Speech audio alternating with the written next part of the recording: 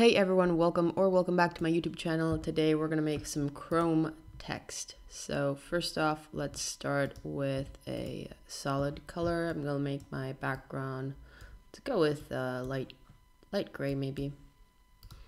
I'm then gonna unlock this layer and delete it. I prefer to have my background set as a color fill. That way I can resize my canvas and I don't have to resize my background as well. It will automatically fill my entire artboard. So that's a cool little tip. Grab your type tool and write your text.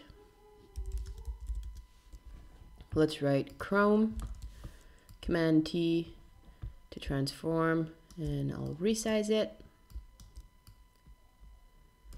I'm then gonna go for now with a black text.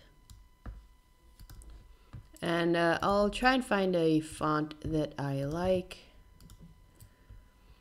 Let's go with maybe like something a little different and not the usual Helvetica or whatever. Let's see if I can find something kind of cool.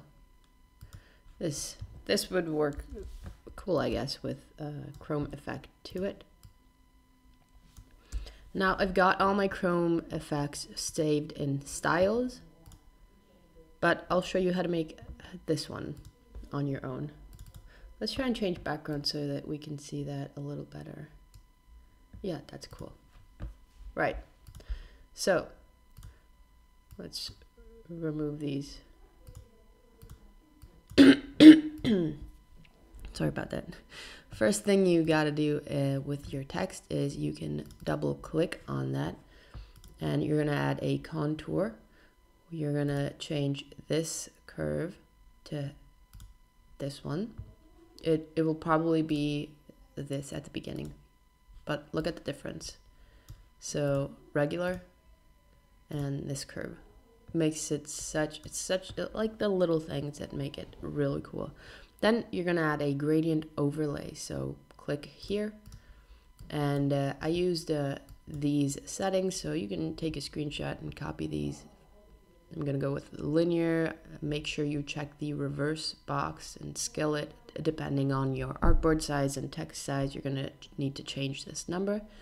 And then I went with a gradient, which is white, gray, light gray but not white, another gray, and another white.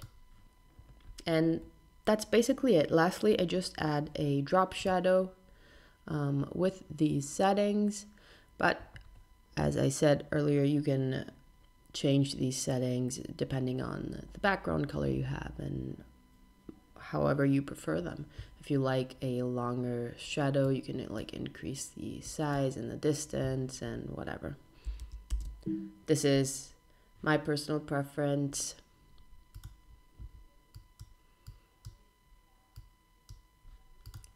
And that's it. It's so easy. Look at the effect. It's crazy cool. It looks like actual Chrome, and it's only 2 effects applied to it. The coolest thing is we didn't rasterize our text. We didn't convert it to a smart object. Our text is still text, and we can edit it, and the effect will still be applied. Like, how cool is this? You can also change the font.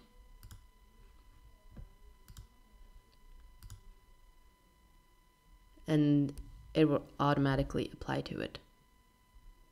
It's just the best when you manage to not rasterize or type. So cool. Anyways, yeah, that's basically it. I hope you guys enjoyed this video. Please be sure to like and comment if you want to request a tutorial. Subscribe if you like my content. Also give me a follow on Instagram. I post daily designs on there and short versions of these tutorials, like 15 to 20-second tutorials. And yeah, thank you for watching, and I'll see you tomorrow. Bye.